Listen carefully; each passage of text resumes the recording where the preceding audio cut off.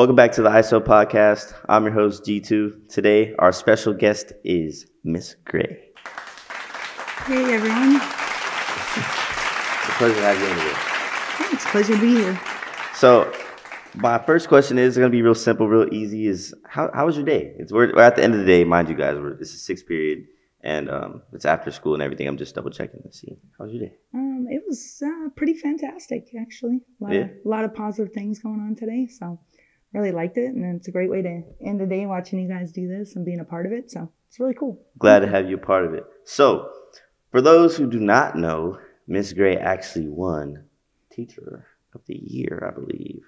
So, how was that? How was that feeling? How winning Teacher of the Year for SJ and everything? Yeah, it's humbling. To be honest, it's super humbling. Like I don't know. I just come and I do my best every day for the kids and try to be the best version of myself every day. And yeah, definitely, it was a humbling experience. Like when they walked in, I think for probably the first time in my entire life, I was actually speechless. Like nothing would come out. So yeah, it's really cool and humbling. And I thank everybody that, like all the teachers that have supported me, all the administration, the district, the kids, fantastic students here. So the AVID program, I love it. That's what's up. We're glad to have you part of the community. She's a very bubbly, very nice, sweet teacher. She'll get the job done and everything. It's all nice. What would you say inspired you to become a teacher? Interestingly enough, I had an amazing teacher when I was a kid named Mr. Mongovan. And he was a science teacher, and he was awesome, and he was bubbly, and he was actually a National Teacher of the Year candidate, and he was a State Teacher of the Year.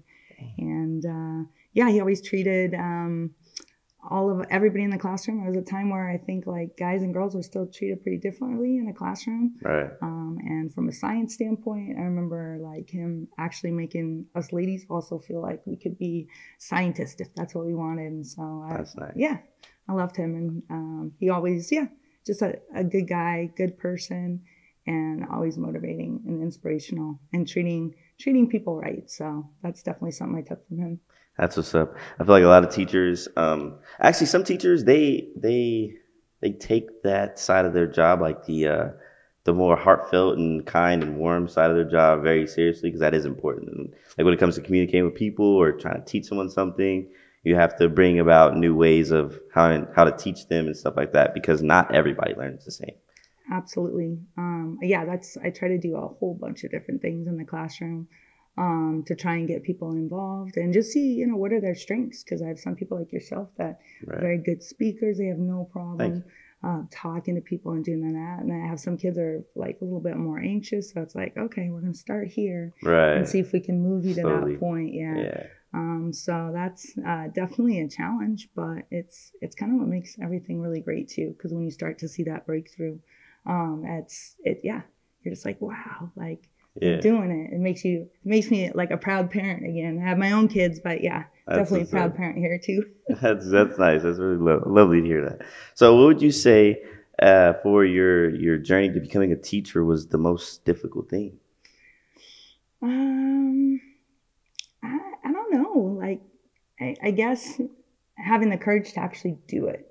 Like I got a kinesiology degree, and I thought I was going down that path to be a physical therapist. Right. And I enjoyed that, but then I just, I was coaching field hockey actually at the Olympic Training Center in San Diego. What? And I had some kids go like, you should be a teacher, because like we can talk to you and you'll get the point, but you won't just yell at us. I'm like, exactly. All right, well. And so then I kind of was like, you know what? And I went back to thinking about Mr. Mongovan and how as a kid, like I did think about teaching, and then decided, all right.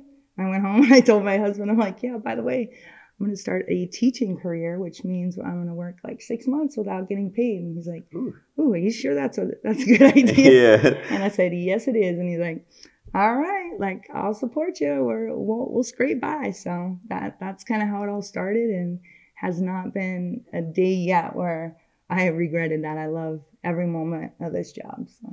A lot of people can't say that nowadays. A lot of people jump into jobs they don't know or feel a little iffy about, don't enjoy, which a lot of teachers do get into jobs like that, or get into the teaching job without liking it or loving it. And I feel like if you don't love or like your job, it's not something that you can do for free for the rest of your life, then you shouldn't do it. 100% agree. I tell kids kind of the same thing in class, like make sure that what you're choosing is something that you see yourself like doing, like that you love to do. Exactly. Like I really feel like this is a purpose and a passion. I started off as a PE teacher, and at that point that was a purpose and a passion and lots of coaching and all those involvements. But then Miss Miller introduced me to Avid, and from there I was like, oh man, this is a ton more work for the same amount of money, but I just loved it. And watching the kids grow and seeing kids go off to college and getting like little updates here and there from them, a quick text, email, or Snapchat, like, and when they're all older going, hey, I'm doing this, or even seeing some kids back on campus or at other jobs. So that's the coolest part. That's what's up. So we're going to take it back to the roots. Where is Miss Gray from? I am from San Marcos, California. So I went to San Marcos High School, and I played 3 sports there. Wow, what 3 sports did you play? I played field hockey, softball, and basketball. Nice. And so, yeah, and I was pretty successful at that. I was athlete of the year at my high school. Got a lot of awards in the county, in San Diego County. And I was able to play and take a full ride field hockey scholarship to University of Michigan. Ooh. So yeah, that was definitely a cool thing. Nice. That's what's up. So what would you say is the thing that you enjoyed the most during that whole process of just wanting to becoming a teacher? I guess like the growth, like experiencing certain growth through it. And some of it was hard, like, tests. And so I think it's like that up and down roller coaster ride where you're kind of like, oh, something great happens. You're like, yeah, awesome. And then you get to that point where there's that climb. And then, oh, you got to take more classes. Oh, I don't care. Your degree was from University of Michigan. You got to take this class and that class and this test. And I didn't pass some of the tests. Like some of them were super hard. Right. Like at first I thought I wanted to teach anatomy, physiology because I love the science stuff. And then, all the tests that took, I was like, yeah, this is, this must not be meant to me because it's not happening right. Like, and so I think it's that challenge. And that's why I try to tell students, like, good things are hard. Yes. And when people ask you to work hard and they have that expectation, sometimes people take it, oh, they're mean or they don't, they don't understand. And it's not always that. Sometimes it's just hard things make amazing people. Right. There's this, actually, I think it was maybe my freshman year or my sophomore year. I was writing a paper in my English class with Miss Shepler, my honors class. And we were writing a paper. I can't remember exactly what it was about, but one of these, I think it was a quote that I kind of came up with. It was, besides the obstructions in the road, I'll continue down the path of continuance. I think that's what I said. And pretty much putting it in simpler terms for everyone is, besides like everything that you face or the things that you go through when you're on your journey to becoming what you want to become in life, you'll continue to keep going through with it and follow through with it. Absolutely. Especially if it's something that, I feel like it's like a purpose. Like I feel like everybody, regardless of faith and religious beliefs and all that, I feel like everybody here, all students, everybody has a purpose. Right. And we may not have any idea what that purpose is. And just to try and move towards things that you like to do. And like things that you're like, oh, I like this so much. Like, I would do it for free, or it doesn't really feel like a job, right? I mean, I know what I do as a job, and I know I work really hard and those types of things, but at the same time, there's so much like enjoyment that I get throughout my day that it doesn't always feel that way. It doesn't feel like work. It just feels like something you're doing that you enjoy doing, which is like one of the main things you should look for in your dream job. I mean, if it's a lot of people have a dream job that's that they envision of doing. Maybe, I don't know, working in a pastry shop or construction or something. But if that job feels like work and it doesn't feel like something that you can do all the time or just enjoy, that might not be the job for you. A lot of people don't understand that. But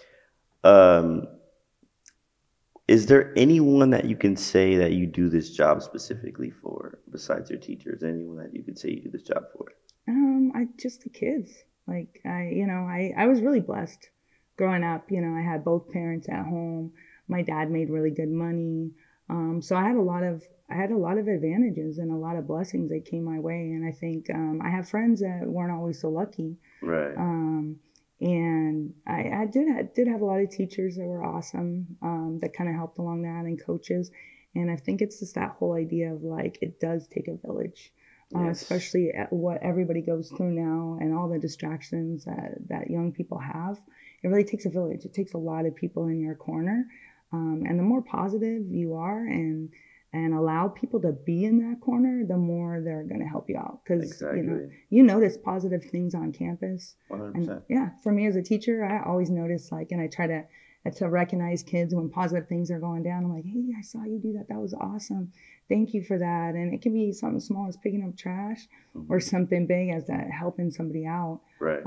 But I think that's the biggest thing, like, be kind to one another. This is a crazy world. Yeah. And human kindness is more important than anything. So be kind and appreciate one another. Doesn't mean you got to be best friends. Right. Doesn't mean you have to agree about everything. Exactly. But definitely be kind to one another. That's nice. Well, that's very true. Being kind to everybody as much as you can, or just treating people how you want to be treated is like such a huge thing. I don't think people understand that. Like, if you want to act rude or mean or malicious to everyone all the time, like, think about how if somebody were to do that to you every single day, all the time, 24/7, that wouldn't be something that you'd enjoy doing. So that treat everyone like how you want to be treated. That I can vouch for that for sure. So you're teaching now. How long do you want to be teaching for? Is there anything you want to do afterwards? Like, anything like that? I don't know. Like, I get people all the time, do you want to do this forever? How old are you going to be? I don't know. All I know is I'm going to do it as long as I absolutely love it. And that's, the best thing. I mean, I do have little things I'd like to do. There's things that I throw around that I'm like, man, that would be fun. But in terms of teaching, like, I want to do it until I feel like I'm not supposed to do it anymore, if that makes sense, until I'm called, somewhere else. Right. But right now I plan on being here. And my daughter's 26 almost. She got married a couple of years ago. So I guess, grandkids might play a portion of that eventually. I don't know. But as of like today, I don't know. Easy another 10 years. Like, I love what I do. So. That's what's up. I'm glad it's like that much love into the job. But what if somebody said before you even became a teacher that you can't do your dream job? Like, there's no possible way you can do your dream job. What would you do? I mean, there's plenty of people that say things all the time that said things even, before I taught, or even, when I was playing field hockey. Oh, you're not going to get a scholarship. You're not going to be able to get a full ride, like discouraging. I mean, I think no matter who you are, there's always haters, and you can be the nicest person and you can be the best athlete and all those things. There's always somebody that's gonna come for it. And I think it's just a matter of understanding that, with that going on, there's always a bunch of people behind you to support you. And even at school, like when we have students that struggle with certain things, I try to let them know, hey, like, your teachers are here. Like, I'm here to support you and help you. Right. Yes, the journey's going to be tough. I have kids, military, or it's great. Should I do military, or should I do college, or should I, and I'm like, okay, keep those options open and let's see as we go. Don't just jump one way or the other. Exactly. Let's see what's going to work out best for you as those things come. Don't close any doors. Right. Keep everything open and see what comes in, and then sit down and have a conversation with your parents and with whoever else you want me to be there. Let's figure out what is best for you. Right. Because at the end of the day, it's not your parents' job; it's yours. Yeah. I think I don't know if my parents. I think my dad, was really proud, and he'd be really proud today. But I don't think my mom was like, what? Like, you want to do that? Why? Right. So I don't know. I think there's always going to be people that would be like, why are you doing what you do? Why do you do what you do? Yeah. And who cares? Like, it's about that fulfillment, and stay away from all the social media stuff. That doesn't mean anything. Not anything at all. People think that's their do all, say all situation. They always have to be involved with it, or, be in the realm of it. I mean, my line of work, I'm always involved with it, regardless. So Yeah. I'm definitely going to be dealing with it a lot. I've already dealt with some of the things that a lot of people deal with when it comes to this content creating side of the world. But I mean, it's all in the beauty of the struggle. I love it. Yeah, absolutely. And that's the best attitude to have, that those challenges are always going to come your way. But when you face those in a positive way, you know, people are going to see that kind of person that you are. Right. And that makes you much more employable, makes you much more likely to have awards and recognition at school, to be a part of something bigger than yourself, you know, something purposeful and creates an amazing life for you, you know? Yeah, of course. So as a teacher, what is one of the best memories you have besides winning that award this year? Because I know that's definitely something that's super high up in the ranks, but would be another thing, whether it's a student or another teacher, you know, something like that. I think a little bit of everything. Like I'll just go to yesterday, you know, like a little bit discouraged at the end of the day, just, you know, stuff, kind of looking at some grades going, man, I got to get these freshmen going. Right. And, you know, as soon as I left, it was pretty cool. Like Josh Ramirez, shout out, he does Tiger Den. Oh, nice. Yeah, and so he invited me to go by there. Right. So I usually do a run after school, at least a couple days a week, and so I jog over there. Right. Yeah, I do see you. So I went over there, and like immediately that little bit of, oh man, feeling just like I said, nothing bad, just a little bummed that grades weren't better, but looking and watching all these kids working together. And I was just like, yeah, like it just made me feel so good, you know, realizing all the great things. And then I did a little running, and ended up out to soccer. Shout out girls soccer, right? Yes, shout out them. And I got to talk to Mr. Gallegos, and he had me talk to the team, and that was really cool because around there I look and there's my avid kids, you know, and not only the young ones, I've got two freshmen on varsity, but then the older ones too. And I was like, man, you guys like trust these older kids are amazing young ladies, and they're amazing people to look up to. Yes. And I think like just all those kind of experiences, and being able to, even if it's like a little bit of a rough day, everybody has little spots or a little day where you're like, man, I wish I would have gone better. Right. Of course. Yeah, it was cool to be able to go around, and I can always find something here. Like even if it's, you know, I never have days where I'm like, I don't want to do this. I love what I get to do. But any day where, anytime there's like just that little like, oh man, I need a run, right? I need a run, and I need a mental health run, right? Yeah. Then I can look around, and there's always somebody doing something cool. And that's a nice part. And it's cool when I know the kids, but it's even cool when I don't. Yeah. You know, Josh there's some kids over there, and Mr. Spriggs obviously helping, but there's several kids in there I didn't know. I'm like, you guys, this is amazing. Like, it's just, it's really cool to have a lot of things. And this is amazing what you guys do. Thank you. Yeah. So I love this. Yeah. So it sounds like you have at least one hobby that you do outside of school that can keep you on track and keep your mind a little clear and stuff. Is there any other hobbies that you enjoy doing outside of school? Well, I coach mountain bike, so I do very much enjoy mountain bike. Oh, nice. Yeah. So you coach like Connor? Yeah. And, they're amazing. Yeah. That's my guy. Connor, yeah, amazing guys. And shout out, you know, Coach Wood, he's awesome. Yep. And Coach Norman. And so it's cool because I'm just kind of like an assistant there. I've been a head coach of a lot of different things, but it's nice to just kind of be in that assistant role and just help kids out.